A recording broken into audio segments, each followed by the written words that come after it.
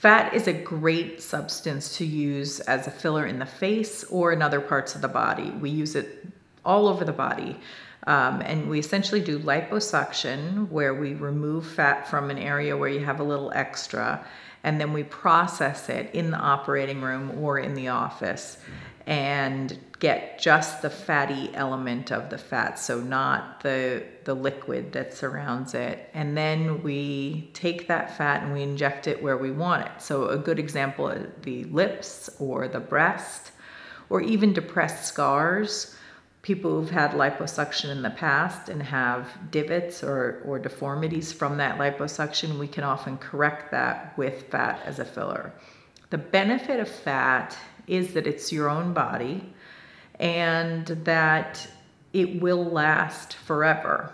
Not all of it, but a portion of the fat that you inject will last forever. So that's a really great option for most people.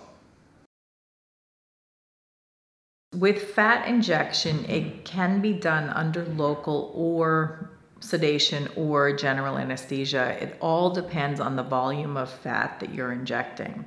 So if a person wants a little bit of lip augmentation and you only are thinking of injecting a cc or 2, which is a very tiny amount, then that could be done under local anesthesia. If you're reconstructing a breast and you need more like 250 cc's or, a cup of fat, then that needs to be done under general anesthesia or sedation.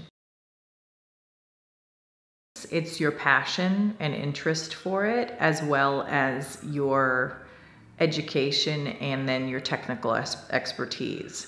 So if you are very interested in doing that and you have expertise in facial anatomy, then you can become an expert. I also think the other aspect of it is just your communication with your patients, so you understand what they want.